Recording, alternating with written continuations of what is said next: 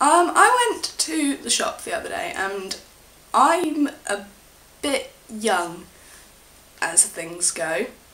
So when I go to a shop I get really excited. I look at everything like, oh, can we get this? Can we get this? Can we get this? Can we get this? Can we get this? Oh, we really need this, and we never need half of it.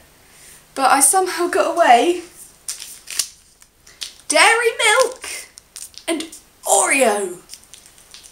So I thought there's no better time to try this when in an emotional turmoil. Peel me. That's quite sexy. They make it so that it's harder for girls to get into, so they don't eat as much. So when you look at it, it's just like a normal chocolate bar. I can... Oh, look at the inside. Oh my god. I don't think I've... It smells so good. Smell that, guys. It smells like chocolate.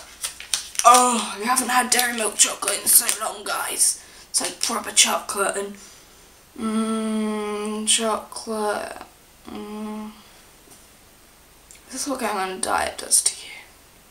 There's just bits of biscuit and cream in the chocolate.